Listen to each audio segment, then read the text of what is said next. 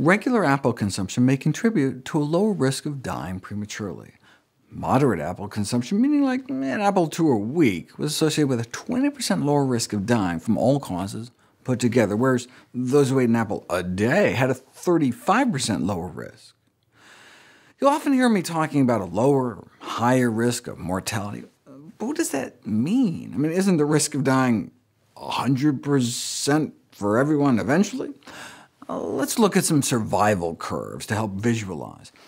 If you follow thousands of older women over time, for example, you might see a survival curve like this. They all start out alive, but over a period of 15 years, nearly half succumb. OK, but this is the survival curve of those who rarely, if ever, ate apples, less than 20 a year. Those averaging more than like a half a small apple a day instead fell off like this. Over the same time period, closer to only about 40% died. And those who ate an apple a day, one small apple or about a quarter of a large apple a day, did even better, survived even longer. Why is that the case? It seems to be less the apples of one's eye than the apple of one's arteries. Even a fraction of an apple a day is associated with a 24% lower odds of having severe major artery calcifications, a marker of vascular disease. And if you're like, duh, it's a fruit, of course it's healthy, the effect was not found for pears, oranges, or bananas.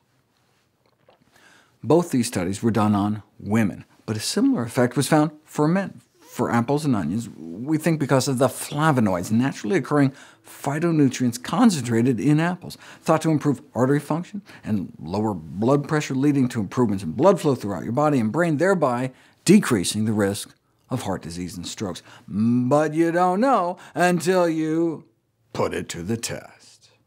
When I first saw this paper on testing flavonoid-rich apples, I assumed they had selectively bred or genetically engineered some special apple, but no. The high flavonoid apple was just an apple with its peel on, compared to the low flavonoid apple, which was just the exact same apple, but with the peel removed.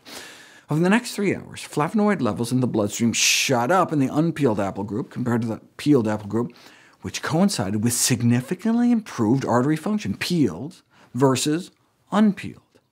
They conclude that the lower risk of cardiovascular disease with higher apple consumption is most likely due to the high concentration of flavonoids in the skin, which improve artery function, though it could be anything in the peel. All we know is that apple peels are particularly good for us, improving artery function and lowering blood pressure.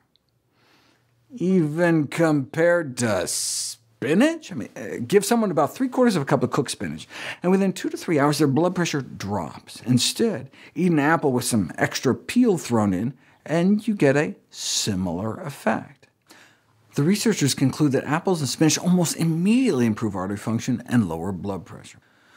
What's nice about these results is that we're talking about whole foods, not some supplement or extract, so this could easily translate into a natural and low-cost method of reducing the cardiovascular risk profile of the general population.